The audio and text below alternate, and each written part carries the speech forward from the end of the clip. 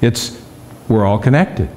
We're all one. We're all a part of this human spiritual experience that we call life, and that we support each other in what it is that we are seeking to do and grow and gain, and all of the joy and goodness that comes out of our experience.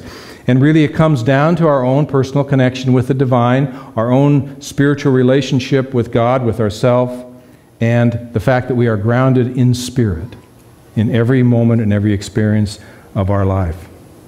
I was having a conversation with a friend of mine in Coeur d'Alene.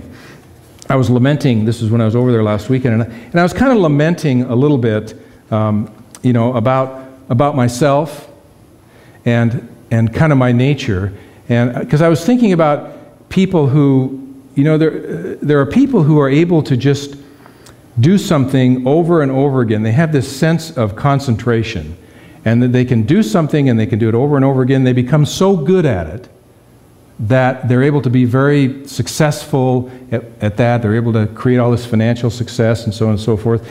And athletes are like that. You know, athletes, in order to be a good athlete, you have to do something over and over and over. It's almost mind-numbing. Over and over. And the goal of an athlete is perfection, but they know they'll never achieve it. It's to do this one thing perfectly, and so they do it, and that's what makes a good athlete. It takes a tremendous sense of concentration and a willingness to be present, and that's not me. That's not who I am, to do that over and over again. So I was kind of lamenting, you know, it's like, why can't I just settle down? Why can't I just be satisfied? You know, why can't I just kind of just stay present? Why do I have to keep going over here, doing that? And this person says to me, he says, well, so that's just who you are. Well, and that's I think that's part of our experience. You know, if my wife were to describe me in astrological terms, because she loves astrology, of course, she would say that I'm a 5-planet Aries with a moon in Scorpio and a Leo ascendant who has 70% of their planets as fire and no earth. and I would say that I am a perfect 5-planet Aries with a moon in Scorpio and a Leo ascendant who has 70% of their planets as fire and no earth. And so I am perfect in that context. Do you hear that? When we figure out who we are and we quit trying to be something else, because that's how it shows up for us, you know, and that's one of the things I like about, you know, some of these kind of odd things, like astrology is really good for that, because it says, okay, you can look at something and it may not be like the truth, but it's a context for us to look at it and ask questions about what is the truth. And so it explains things. And explains why there's this divine discontent. You know, because how can you be all fire and sit and concentrate?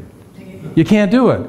You know, when I write a Sunday lesson, I'm up and down and up and down and, you know, over here and doing that, you know, and doing my email and going back. And, you know, it's like I have to keep moving. And that's okay. You see? So whatever we are is okay. And so once we accept that, I'm not going to change those dynamics. So why try? Why not just be the best that I can be in the context of those things, and all of a sudden that divine discontent settles and becomes less about discontent and more about just being who I am. And then becomes less about struggling against that process. I think the truth is that each one of us, each of you is absolutely perfect as you are. Absolutely.